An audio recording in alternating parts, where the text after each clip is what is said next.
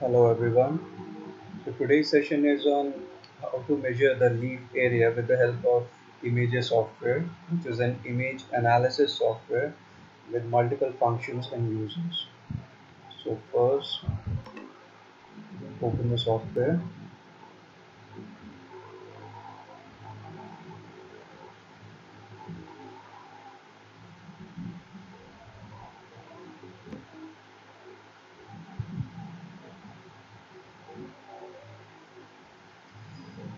There are three bars in the ImageJ software. At the top is the menu bar, then the toolbar, and the status bar.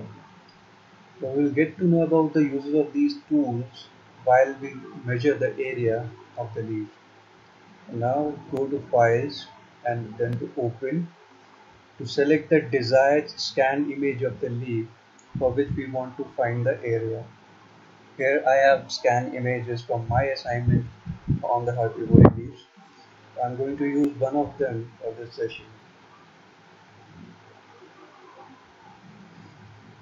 So this is the scan image of two leaves with a point and a ruler. The next step is to set the scale. And why is it important to set the scale? Because it is necessary to give a known distance and a unit to the software on the basis of which it will measure the area of the leaves. So to do that, first go to magnifying tool, then keep clicking on the ruler till the numbers and the lines are comfortably seen. Now go to this straight line tool and draw a 1 centimeter line. So this 1 centimeter is the known distance which we are going to enter in the software. Now go to Analyze and Set Scale. In the Set Scale, enter 1 in the known distance as we have drawn the line of 1 centimeter, and in the unit of length, enter centimeter. Remember to click on this option Global, which will make this 1 centimeter scale as a constant for the current session of the software. That means while the software is open, we don't have to again and again set the scale, and we can measure the area of n number of scanned images. But if the software has been closed, then we have to again open the software and again set the scale by the same process of drawing the line and then entering the known distance.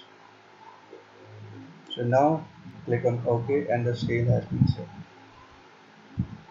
Now zoom out the image. So the next step is to only focus on the leaves and cast out the unnecessary details from the image. To do that, go to Image, then to Adjust, and then Color Threshold. This color threshold tool helps us to only focus on the leaves by giving them a contrasting color and a more faded color to the background. And we can do that by adjusting the bars in the brightness.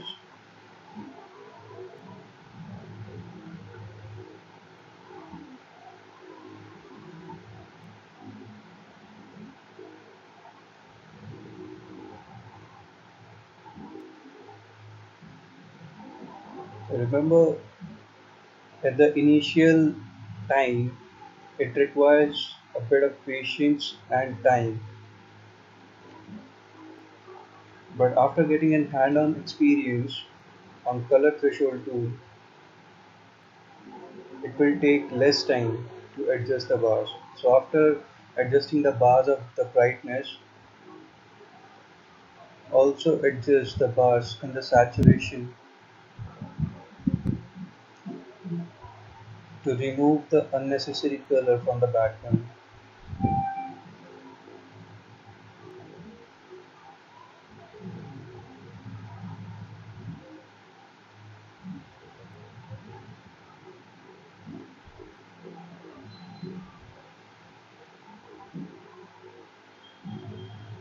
After adjusting the colors, close this color threshold tool. So now you can see that there may be some portions in the leaf which may be left out by the color threshold tool because of their faded color. So to fill the leaf with the same color, also add the left out portions of the leaves uh, in the measurement aspect. First, select the individual leaf by selecting this band tracing tool and then go to this leaf. Now you can see after selecting this leaf, there is a yellow border all across the leaf. That means this individual leaf has been selected. So after selecting the leaf, go to edit and fill. So after selecting this color fill option, so all the areas within the leaf which has been left out are also included with the same color. But remember that this option only works in the intact leaves. But if the leaf or the project is based on herbivory leaves, then this color fill option should not be used because it will also include the herbivory parts of the leaves. So for the intact leaves, it can be used. So do the same thing for the second leaf, select it with the band tracing tool, and now you can see that the borders are not connected here because it's an herbivory part here and here as well. So when you go to edit and fill, you can see that as the borders are not connected here, so this portion has been left out. So now the next step is to measure the area. So for that, first go to analyze and then set measurements. So here we have many options on the basis of which we can get our results. So our main focus is on finding out the area. So we have selected the area, then click on OK. Now it is important to follow the sequence of the leaves. Otherwise, while getting the result table, it may get more confusing that uh, which area the result table is showing is of which leaf. So better to go with the sequence. So first select this leaf, the first leaf with the band tracing tool, and then go to analyze and measure. So here you can see some numbers are shown. So this is the area of the first leaf, the selected leaf. This 72.399 centimeters. Remember that we have set the scale in centimeter, the unit which we have given. So the result is also in the same unit.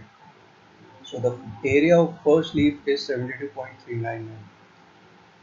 To find out the area of the second leaf, just select it with the band tracing tool and then go to analyze and again click on measure.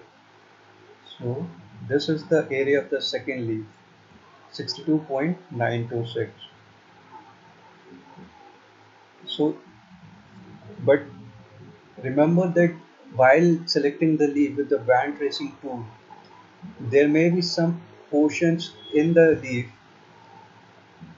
which can be selected by the band tracing tool while avoiding the whole leaf.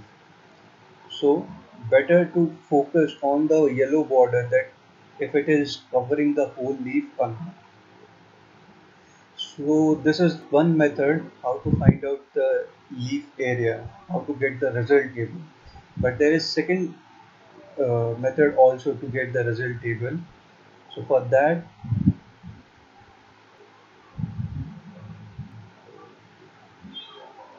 select the first leaf go to Analyze, then to Tools, and then to this ROI Manager.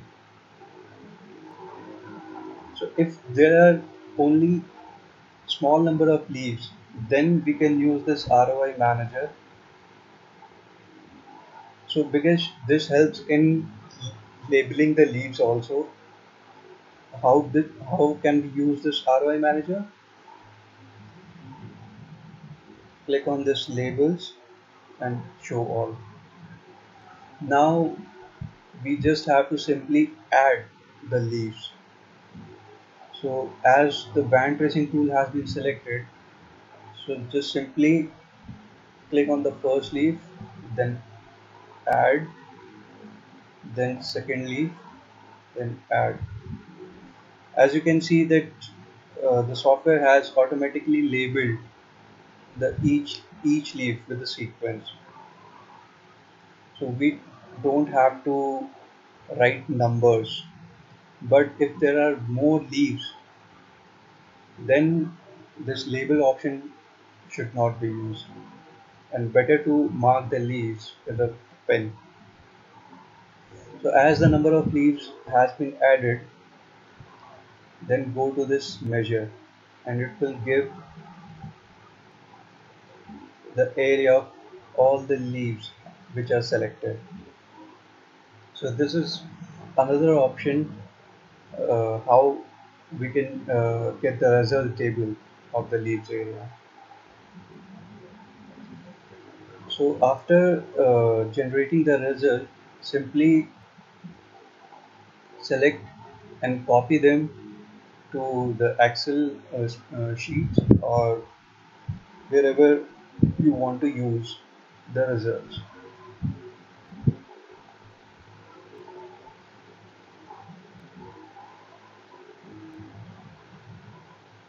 So this is the process of measuring the leaf area with the help of ImageJ software. So I hope you all get the crux of how to measure the leaf area with the help of ImageJ software. Thank you.